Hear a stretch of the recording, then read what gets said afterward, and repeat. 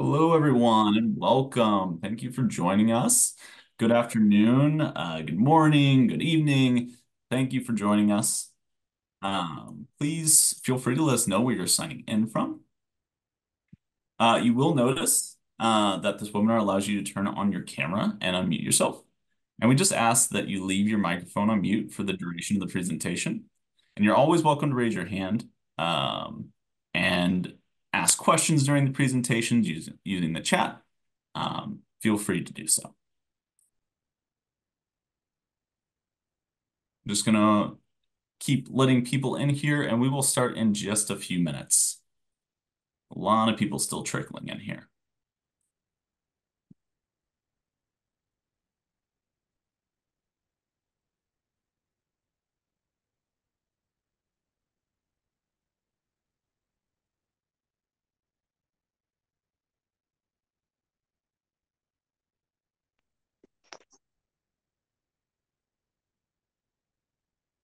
Let's see, people are starting to drop their location in here. I have people joining us from Washington, D.C., from Panama City Beach, Florida, Cleveland, Ohio, St. Louis, Missouri. That's where BGS headquarters is. Let's see, Boston, Rochester. Good to see everyone. Thank you for joining us. We'll start in just a few minutes here. We're just still letting people into the event here. So we will give people a few more minutes to jump in here and we will get started soon. Again, I just want to let you know that cameras are available to be turned on and the microphone, we ask you that you leave it on mute throughout the duration of the presentation. You are welcome to ask questions by dropping them into the chat. And we will have a live Q&A session at the end of the event. See, we got people from Austin, Chicago, Hong Kong, France, Mexico, Lima, Peru, Winnipeg. A lot of people joining us today. Thank you. We have a very international audience today. Thank you for joining us. People are still popping in here, but I'm going to go ahead and jump into my intro. So thank you, everyone. Hello and welcome to Reshaping the Organization, AI and Organizational Wellbeing. It's a BGS Advantage webinar in partnership with IE University. I want to take a second to highlight our relationship with IE and the scholarship they offer exclusively to BGS members. IE has been associated with BGS since 2015 and welcomes all BGS members into their full-time master's degree programs with a scholarship that covers up to 15% of your tuition fee. You can find out more by visiting IE University's page on our website. It's my privilege today to introduce today's speaker, Dr. Sandra Comas. She's currently a visiting professor at Brown University and IE Business School. Sandra discusses the topics of leadership, culture, social impact, and creative business thinking. She is also a consultant and a speaker who has worked with many companies, including PricewaterhouseCoopers, Adecco, Kempinski Hotels, IPG Media Brands, Gotham Asset Management, and many more. For 10 years, Dr. Comas has specialized in finance, working at Morgan Stanley Smith Barney and TIAA-CREF, managing $1 billion in portfolios and achieving #1 in client relations. So please join me in welcoming Dr. Sandra Comas to the virtual stage. Good day, everyone. I'm delighted to see you here. And thank you very much for joining. Thank you, Matt, for the introduction. And thank you for all the members of our team and all people here today. We have just a few minutes together, and we wanted to focus on the changes, the transformations within our workplace and how these are being driven by artificial intelligence and how this in turn has an important impact on our organization. So let's go ahead and start right in. We'll be focusing on a few questions today. Some of these are what changes you would like to see in your current organization. how you believe that AI can be used in the organization. What is AI? How can AI have an impact on the diversity, well-being, and happiness of our workplaces? What can facilitate an integration and use that is intelligent of artificial intelligence? And finally, what are the wider effects of AI use in organizations? So let's begin with the first question, which is, what changes would you like to see in your organization? Now, these don't have to be limited by AI, but perhaps our further discussion will be responsive to this. If you like, you can either write a comment in the chat or you can make just a note to yourself so that you keep a record of it. But think just for a moment about what kinds of change you might like to see in your current organization.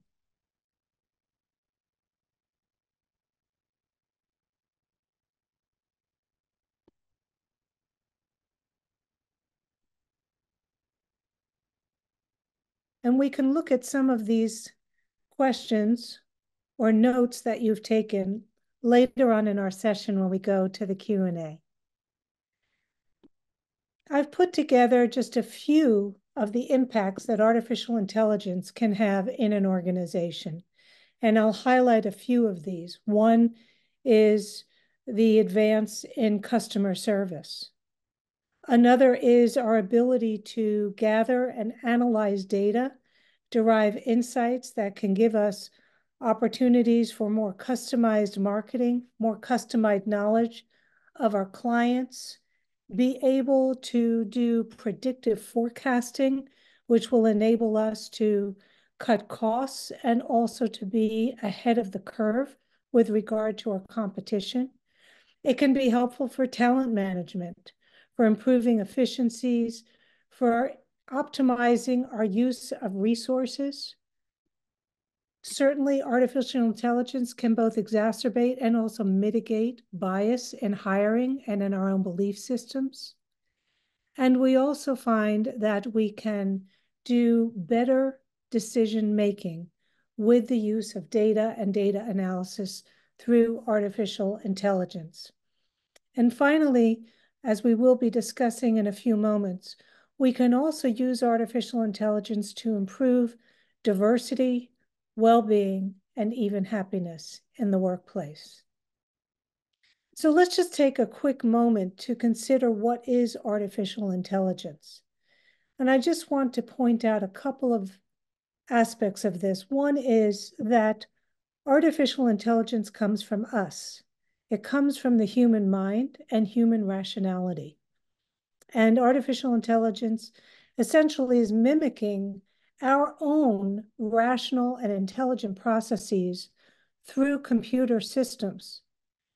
And therefore, they enable us to be better served in analyzing data, gathering it, using it for the purposes of our organization, communicating with other people, and even potentially to have robots and robotic assistants. Finally, we can see that artificial intelligence can help us to solve problems and to better enable a good workplace. So let's have a quick look at some of the impacts of artificial intelligence in our organizations. We see that if we divide the world into different size companies, and today it's valuable for us to see this because the largest organizations in the world, what we call now mega corporations, these companies own the lion's share of the capital and have access to the lion's share of clients throughout the world. Microsoft, for example, is one of the few organizations where the brand name and the products of the organization are available in every country on earth. This was something that even 20 years ago was completely unfathomable. And that means that the stage for our competition is totally changed because we are competing oftentimes against organizations that have a reach to all of the same clients that we would like to reach. So a few of the impacts for larger companies with the use of AI are scalability, as we've been discussing, competitive advantage, as we have also just mentioned, data generation and use. Large companies have the opportunity to access vast pools of data, which is a huge competitive advantage.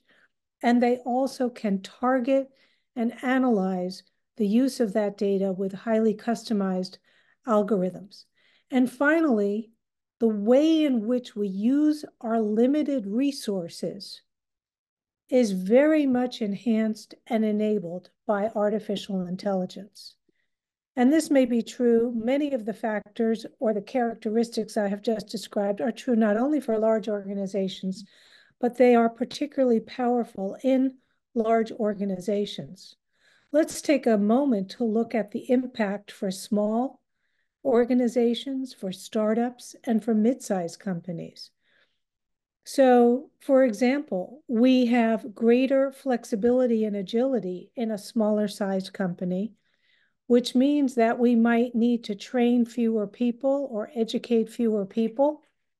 We might have less resistance and more buy-in for these changes because artificial intelligence can help to take over tasks that human beings may not like to do, that are repetitive tasks that can be automated. And this can free up capital and resources for a smaller organization. Additionally, as we've just mentioned, the mega corporations have a huge competitive advantage with regard to their worldwide scope. But smaller organizations and middle-sized organizations can have that same competitive advantage while retaining the advantage of being smaller and potentially knowing their clients better. Smaller and mid-sized organizations typically have greater domain expertise, which means targeted expertise in the markets in which they've been working. And they can better utilize that information to branch out or to deepen their relationships with the markets in which they are working. Smaller organizations and mid-sized organizations are also closer knit. People might know each other better, and it may be better able to understand what are the specific areas of the organization in which change will be most impactful. And that could be optimizing operations or supply chain or different types of outreach to prospective or current customers and marketing. And finally, smaller organizations oftentimes are much more aware of local communities, and this intersection with local communities or multiple communities is oftentimes a huge competitive and market advantage for such companies. Let's just take a breath for a minute. And now we're going to look at a step-by-step guide to some of the possible changes that we could bring into our organizations. One of these is increased diversity. Another is greater focus on well-being and happiness, which I'm sure many, if not all of you know, is very much a trend in business management and leadership. We're seeing generational differences and newer generations, and frankly, even older generations who are necessary for the workforce, for their institutional knowledge, and for their relationships with clients. These can be facilitated by integration of artificial intelligence. Although artificial intelligence may represent an investment for many companies, both with regard to bringing in the expertise to set up artificial intelligent systems and also do whatever type of education or training or reskilling may be beneficial to the organization, the cost efficiencies are very significant once we enable artificial intelligence. I'll give just one quick example. I'm on the board of directors of a digital energy company, And that company is able to cut the use of fuel by over 30% per trip of the largest ships and shipping companies in the world, just by being able to continuously reroute because of changes in air and sea currents, representing a huge cost savings and also greater safety for the movement of those goods. And finally, we will speak for a few moments about the wider world impacts of our uses of artificial intelligence. So let's begin. How can we build diversity in the workplace? So I'll just go through a few of these. And again, if anybody has questions, feel free to put them in the chat. And we will end in time to take questions, and we can discuss these questions when we get to the Q&A part of our session today. Inclusive language analysis. How often is it that we're working on global teams and people may have trouble understanding each other? Or people may be reticent or shy about speaking up or bringing forward a very important point, or even perhaps disagreeing with others, which we know is very helpful in advancing good decision making. And all of this can be facilitated by the use of artificial intelligence, which can do inclusive language analysis. Also, in talent management, one of the greatest problems that we have and have always had, it's the most expensive area of most of our organizations, and also the area in which we have the greatest ongoing expenses because of turnover or because of the reality that sometimes people we hire don't actually either fit in the organization or enjoy the role to which they have been brought in. And so we also have the ability to put in all of this data about our candidates, and that data can go through a rational system of reading resumes, and thereby can either mitigate bias in our talent management or also help us to target the specific characteristics, capabilities, and experiences that will help us in talent management. So we can better pool diverse talent because we have greater reach through media, networks, and online communities by using artificial intelligence. We have more ability to create flexible work schedules. We can better understand what we mean by culture for our organization. And we can also gain feedback about the people we might hire or the people who are already working with us regarding how engaged they are and how they feel about the work that they're doing. Let's go on to a related topic. How can we create greater well-being and happiness?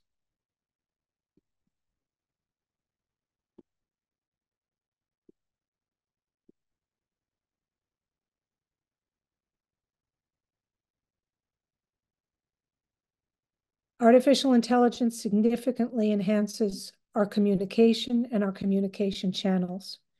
We can put anything that we write through AI. We can automate responses to customers, suppliers, and other people who are in our community. And we can even get feedback from AI regarding our own communications. We also can customize the training and development of employees. This is huge for increasing happiness, well-being, and diversity, because we may be bringing people in for a certain job, but we still need them to have training and expertise in other areas of the organization. So the ability now to actually customize learning in such a way that people, for example, can engage with certain types of learning and spend more or less time in it, go to related topics, and they can customize their own education so that they are able to fill in gaps and advance in the areas that are most meaningful to them. And we no longer have to have a one-size-fits-all form of training. Uh, Probably many of you know that we have the ability to assist in mental well-being. I helped to create an app a couple of years ago during the pandemic in which workers in the fields could answer questions with images during the day, and all of that information could go back to main offices or offices hundreds of miles away. And it became a much better way to see how people are doing in remote fields, people who are in remote offices, and be giving feedback about their mental state and also, of course, their physical safety. And we found in our pilots and in our work in that app that people really appreciated it. They were speaking with a bot, but that information was going forward to real people, and people could make a phone call. And that also increased happiness at work, commitment to the work, a sense of well-being, and it helped to combat what is the number one problem in the world today, social problem, which is people feel isolated and lonely oftentimes, and this is very helpful for that. As we had mentioned earlier, we have all kinds of people in the workplace. We might have mothers or fathers who need to spend time with the family at certain hours of the day. We may have people who have certain kinds of disabilities. We may have people who quite simply could go to the office and could have what we would call regular work days, but maybe they want to spend more of those days out of the office, depending on what the organization wants. Maybe they want to be in the office 3 days a week, or maybe they want to have a 4-day work week and spend one of those days remotely. I myself am thinking of signing up for this service. There's all kinds of AI service where you can just feed everything that you have to do into the AI algorithm, and it will produce your schedule for you, including how long it's going to take you to do each task and on what days you're going to be able to have time in order to accomplish that task. So we have this well-being monitoring. We can also test for cultural competency through simulations and immersive experiences. And this cultural competency is also essential for us today as we have clients and we work with people who are around the world. Let's take a moment to look at adoption of AI.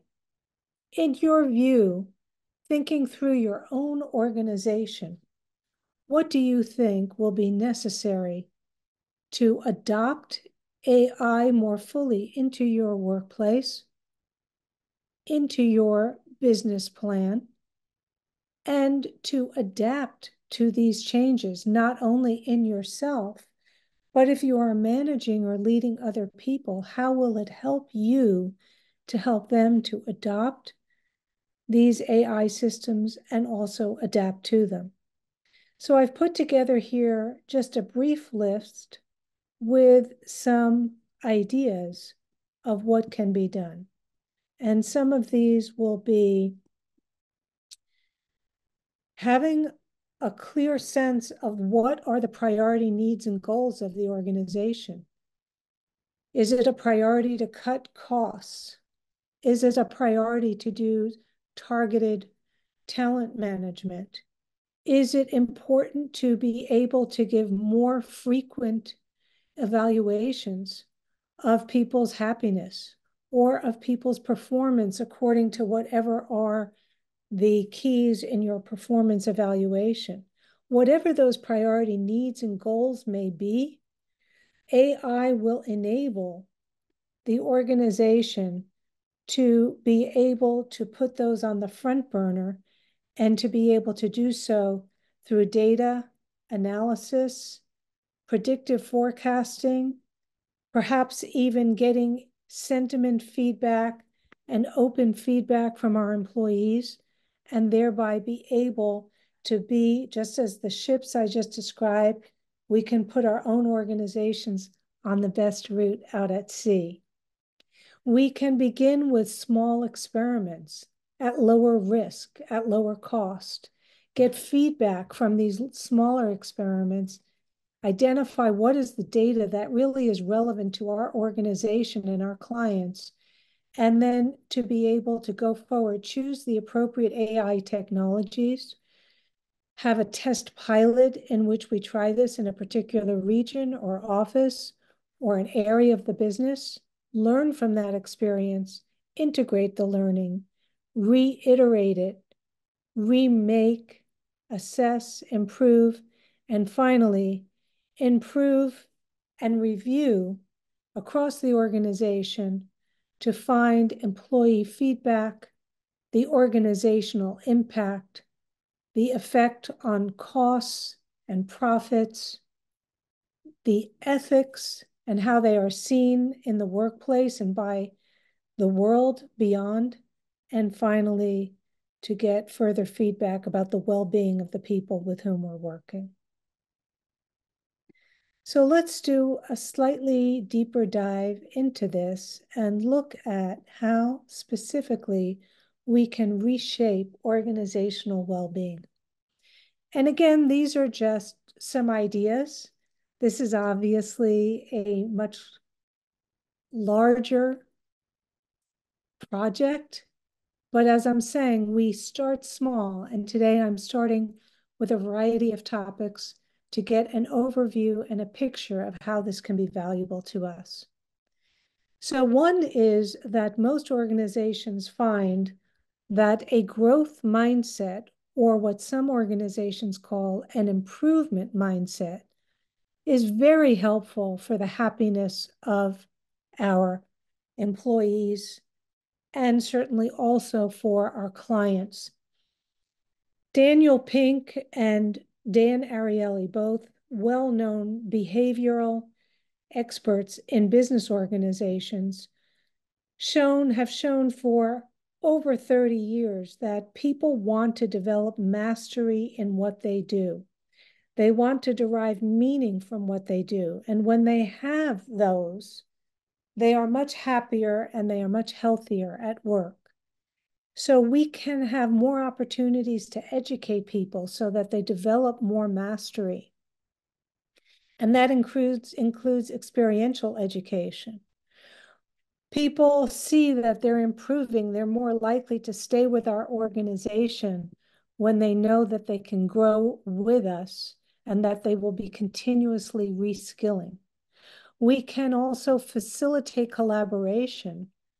I was just in putting together this PowerPoint for today. I did it within a modality that has an AI engine. And I was asked at the outset if I wanted to collaborate with other people in the making of the presentation. It is so easy to collaborate with the use of AI systems, whether it's something just like today's presentation or a large project at work. AI enables people in all different time zones, from all different languages, of all different ages, of all different competencies and capabilities to be easily able to work together and to work efficiently. While some people are sleeping, other people are working. While some people are out on a vacation, other people can continue to move the project along. We also can predict with the data how people are feeling, what makes them feel better, what kind of activities we might promote, what sorts of recognitions, what sorts of groups we can form, all of which we know from human resources significantly improves people's happiness at work. They want to feel that they are recognized. They want to feel that they are being given an opportunity to advance and to get better at what they do. And they want to have a certain amount of autonomy and respect in which to do it. And AI can give us the analytics that will provide us the entry points to be able to contact people, make changes, recognize people, congratulate them, or move on to another step with regard to advances in the organization. The last two on this list that I will mention are the automation of routine tasks. Most people don't want to work doing routine work. and AI can facilitate this and can take over such tasks. And finally, AI, especially in smaller organizations that may not have the budgets for large-scale research, can give immediate access to relevant research and the data analysis for that research. Let's look at a couple of specific areas besides well-being that can be improved by AI and also impact well-being. One is the types of ethics and ethical considerations of our organization, and another is how we can cut costs, improve efficiencies, so that people's work is more interesting and more enjoyable for them. With regard to ethics, we know that AI can skew information and create bias. We've seen that, of course, in the political sphere. We saw that with Facebook, which is now called Meta. And we have seen this in many organizations that have used data and manipulated it in one way or another to create bias. And so this is something that we need to be aware of. It also can help us not only in talent management, but in all levels of our organization. We may have biases about people or about systems and processes. We may have biases about our suppliers or our collaborators in operations. And by running our data through predictive analytics, we can see if there have been unseen biases that are causing us to be less efficient or less profitable. We also can use artificial intelligence to increase transparency because of all of the data that is collected, because of all of the additional means of communication, because of the increase in factors we may want to bring into our decision-making process. We can even run AI scenarios to see what would be the consequences of our decisions and our policies. We can increase ethics awareness with artificial intelligence, again, through education and through use of data. We can increase trust with our customers and clients, either by gathering ongoing information or by making chatbots available that can collect data for us, that we can analyze and we can see. And we can continuously monitor not only the workplace, but also the engagement with our customers through what are often called ethics audits. And we can look at the feedback and see if there are course corrections that we need to take. With regard to cost cutting, as we've mentioned, there may be processes that we can automate. There may be ways that we can actually provide assistance, chatbot assistance to our employees so that there are tasks that they don't need to do, or they can be given priority tasking with greater time for those priorities. And also, because collaboration is facilitated, we can oftentimes complete jobs better in less time. We can use predictive analytics, for example, just for maintaining our systems so that we don't have to deal with a crisis, but we can predict possibly bad outcomes if we don't make changes. We can optimize our processes by doing data analysis and seeing what are the inefficiencies in the different areas of our business. We can engage in risk assessment and fraud identification. And by automating tasks, we may cause job loss, but knowing that there are tasks that we will automate can also enable us to prepare people to reskill, either to stay in our organization or to reskill for the purpose of a next job outside of the organization. What are the potential negative impacts of AI adoption? We've seen that there could be jobs lost. There will be some resistance to change, which we can discuss in a moment if you like. We can ask people to reskill, and some people may not want to reskill. They may be people who've been there for a long time, or they think that everything is great the way that it is. They also may think that they had developed the current systems, and they may have either an ego involvement with that or a sentimental involvement with that. And they may see change as being negative rather than positive. We also could see a potential expansion of the gap between those who have access to learning in our organization and those people who don't. What we call the gap between knowledge-intensive workers and other workers. And so knowing that this can happen, we can address it and we can prepare for it. We've said a moment ago that AI can increase transparency, but it can also decrease it. If there's going to be bad actors and there's going to be a data set that is not appropriate for the questions that we have, or if the algorithms are skewing the data to cause us to make decisions that are not wise ones, then a lack of transparency about how we're using artificial intelligence can actually cause inverse effects from the positive ones that we've just discussed. And finally, one that has emerged as a strong one for many years now, we have the matter of organizational security and privacy. And as we get smarter and better at securing our systems, other people are also getting smarter and better about hacking into them. And so this is an ongoing issue that most organizations take very seriously. And so just as AI can increase organizational security and privacy, it also at the same time can put us at greater risk.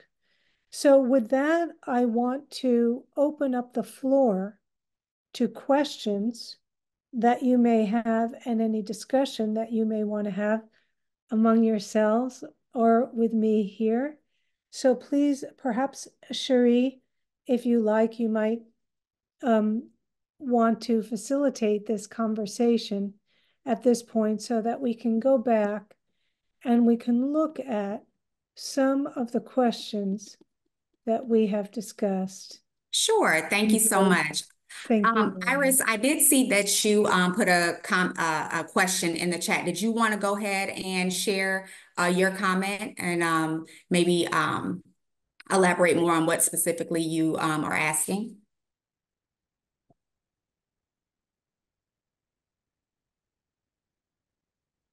Yes, I can elaborate on my question. So my question is related to first, hi, this is Iris from Hong Kong. And my question is related to the negative impact of AI, because if the training data, which is used to train the AI, is containing some it's actually containing some bias. Like when we are using the AI model to screen for candidates, if we are trying to match the characteristics of the people that are already hired in the organization to the new candidates, if the training data is actually biased because the AI algorithm is actually looking for some like the existing characteristics that will actually to when they are screening the candidates, they will bring some bias that will actually decrease the diversity of like future candidates, which brings about the some kind of discriminations towards the new candidates. So my question is that how can organizations balance such kind of negative impact, and how they are viewing the potential, like the negative effect with a positive effect, which is increase in efficiency? Yeah, that's a terrific question, Iris. And my answer may or may not please you, but the algorithms are going to reflect the people who formulate the algorithms. And because the AI system essentially is responding to the inputs.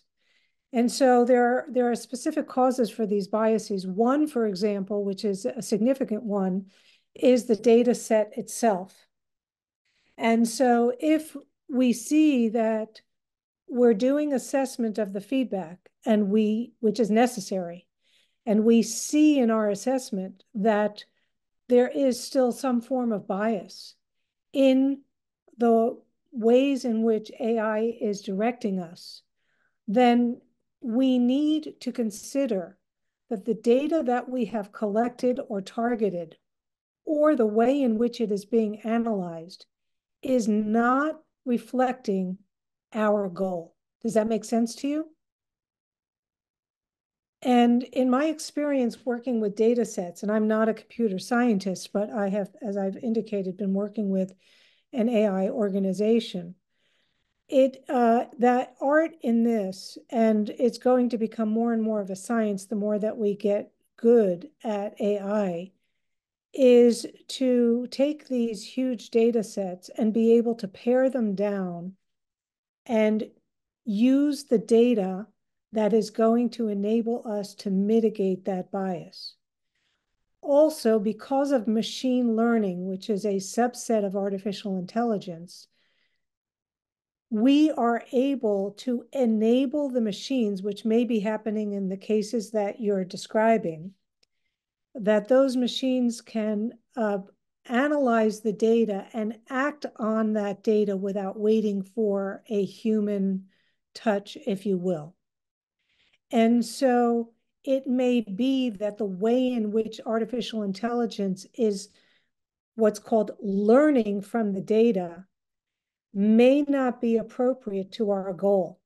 And therefore, it is up to us to do continuous testing and experimenting with the data sets and with the analysis so that we can continuously mitigate the bias. But I think it also has to be said that bias is native to human beings. We all have biases. And our biases, in part, originate oftentimes from a desire to survive in some way. The human brain is designed for survival.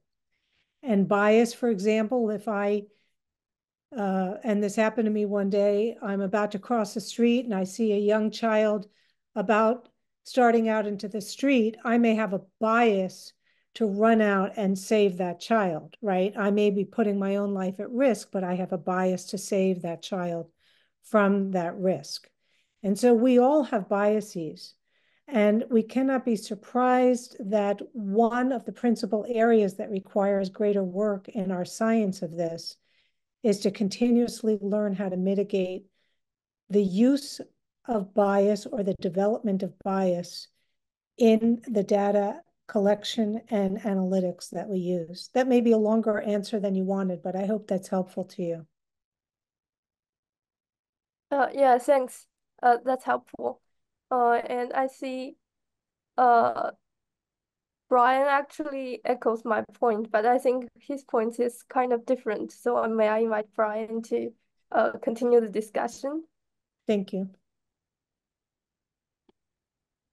Oh, yeah, I mean, it was kind of the continuation of the same thing. I mean, I personally have found, that the AI hiring platforms tend to weed out outliers. So, they have in mind someone that has worked full time in a certain field for X number of years doing exposition. And, if you're someone that myself is that's a career changer, that, may be more qualified than someone that has worked at a similar organization in a similar position and brings unique and valuable experience that would enhance the organization, you're just weeded out because you don't match the sort of profile of what the algorithm is expecting, right? It tends to weed out outliers is what I found. Yeah, so this is a really critical point. Let's just take as a quick example the company of Netflix. Netflix is famous for its hiring strategy and its talent management. They were led by Patty McCord, who transformed this. And you bring in a really important point. Let's say a place like Netflix, which is in some sense also looking for outliers to hire, right? How do you put that into the algorithms to be able to allow for those outliers? Or in the case of Netflix, I'll just give one example. They found a particular index that they used for a while early in their use of AI that was an indicator that helped them to find outliers. I'll give this example that they asked the question, what kind of browser do you use on your computer? And they found a pattern that those people who worked at Netflix who used Chrome, they found to be a better fit with the organization over the long run than those people who were using Safari. This is a number of years ago. And they discovered that the reason for that was not the difference between Chrome and Safari. It was that all people using the computers given to them by their organization had Safari come on the machine, and those people who were using Chrome had decided not to use Safari and to download a different browser. And so it was the fact that they questioned what system they were using and made a decision about that that helped them to become the kind of questioning and curious people that Netflix was seeking. That's just a simple example. But it may be that over time, each organization will find and fine tune the patterns in the people who work well in the organization and find ways to test for those patterns. I'm with you about this weeding out outliers because it can prevent the company from bringing in somebody who's called a deviant. A deviant means somebody who likes to debate or cause other people to have to support their claims or their beliefs. And for example, I teach leadership. You can always tell an organization that brings deviance into the organization, people who like to debate, keep other people on their toes, cause people to have to give good forms of reasoning and analysis to be able to make the decisions that they're making. These people are the people who advance an organization.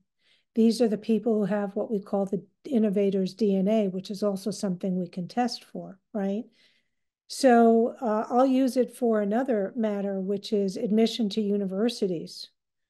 I think this is a huge conversation, but there can be no question that AI today is also skewing the admission to universities because of the advent of the common application. Students, instead of applying to 3 or 4 colleges as they did when I was applying to college, students are applying to 20 or 25 colleges.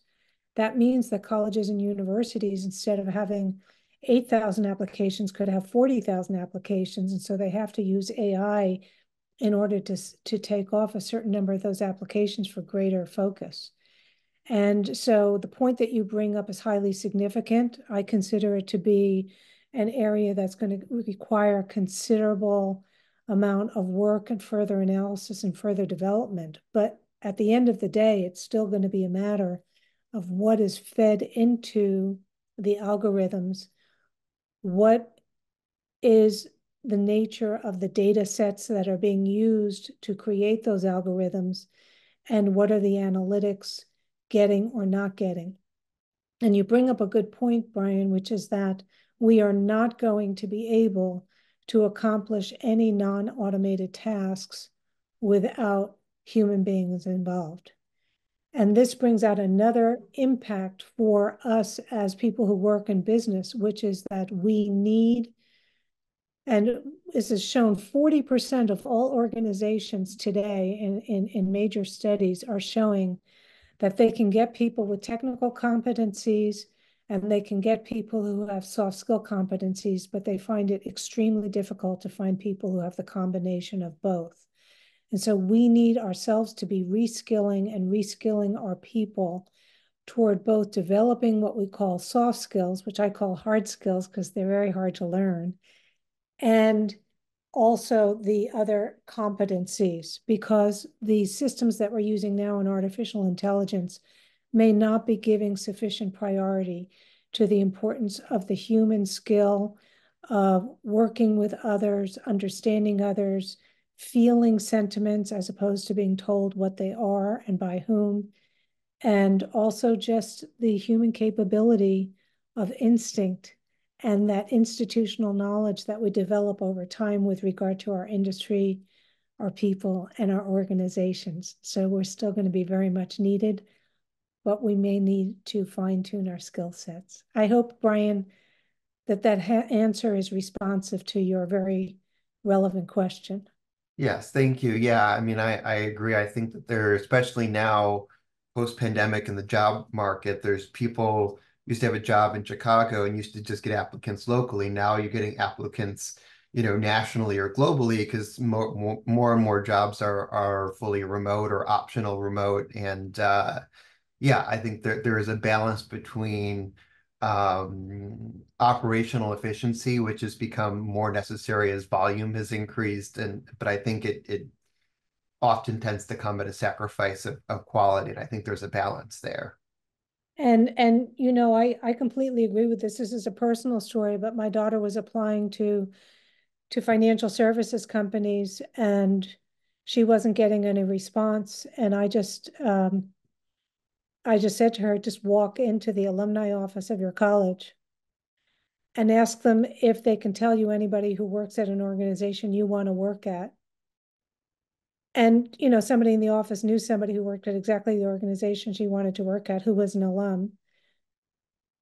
My daughter called the alum and she had a job within a week. I mean, there's no taking out the importance of knowing people and knowing people who know you well enough to know what organization or what people will be very happy to be working with you.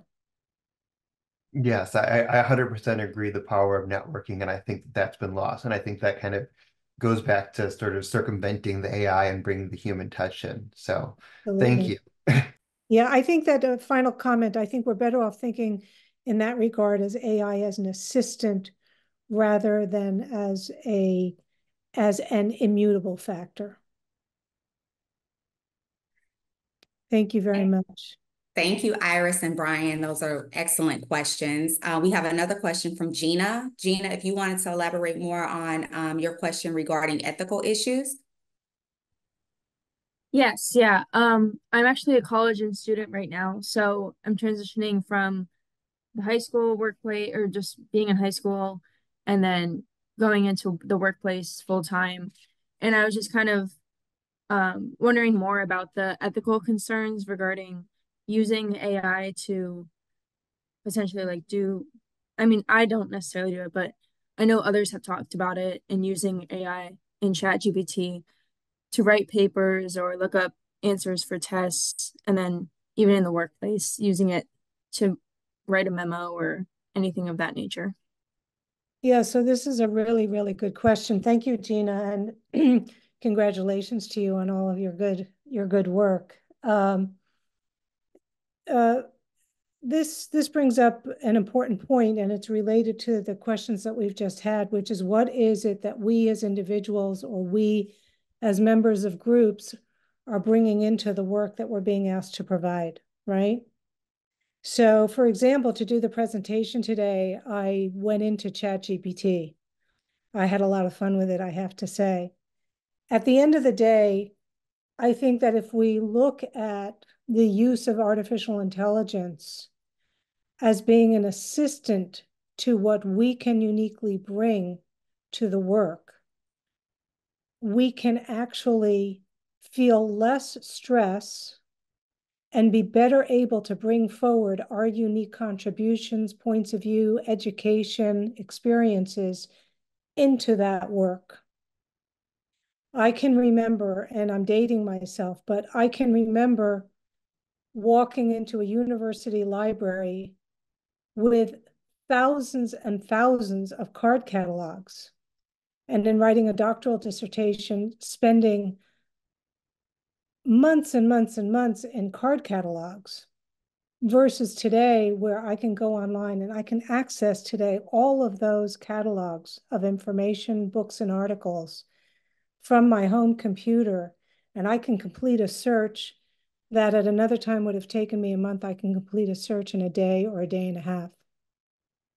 And so I think that to the other side of your question, which is the ethical side of this, I think that we have to be mindful of the fact that everybody has access to these tools, and they don't need you, they don't need any of us if we're not bringing something unique and important into the project. And so just by using ChatGPT, for example, in something we're doing, we're demonstrating that we're not needed. And so and everything that we do is better if we do it, if we recreate it, if we redesign it, if we rethink it, because ultimately we're working with and communicating with people, and people want and can tell when we're communicating with them. I'll give a quick example. I'm in the middle of reading final papers from one of my classes, and one of the students just never spoke in class. And I started to read his paper, and I was completely convinced that it had been written by ChatGPT. And I put in all of these questions into ChatGPT to see what came out. And then I continued to read the student's paper, and I saw that he had a combination of some ChatGPT and also his own unique comments about that information and his own unique synthesis of the course readings and course materials. And so he had combined all of this. Now, it's up to, in my case, I'm a professor, it's up to a professor to determine if that is acceptable or not, if that is ethical or not. But I can assure you of one thing, which is that in organizations today are highly competitive, and we're all competing with people from all different countries and backgrounds. If we are not able to use these modalities as assistants and instead give them the responsibility for doing that work, we can be very assured that at some point or another, that will become clear, because in a meeting, in a project, I had so many clients when I was managing multiple portfolios. Imagine using AI and then walking into a client meeting, as I was doing, with somebody who's got hypothetically $1 billion in assets. I mean, you're not going to last 5 minutes in a meeting like that if you haven't been actively engaged in the information and in putting together that information. So the ethical side of this is very real. I think it's going to continue to be very real. And I think we can expect that there will be a continuous development of AI modalities that will be checks on the use and the proprietary use of knowledge and information.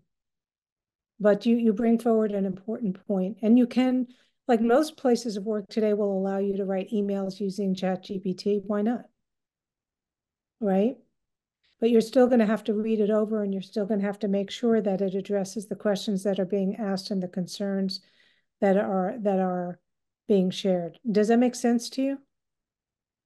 Yes, it does. Thank you so much for your elaboration on that subject. Thank you. Thank you very Thank much. you, Gina. That was a fantastic question. We do have to wrap up, but really quick, we did receive a question from Alan that asked, what was the name of the AI task manager that you mentioned at the Wellbeing slide that you presented at 921?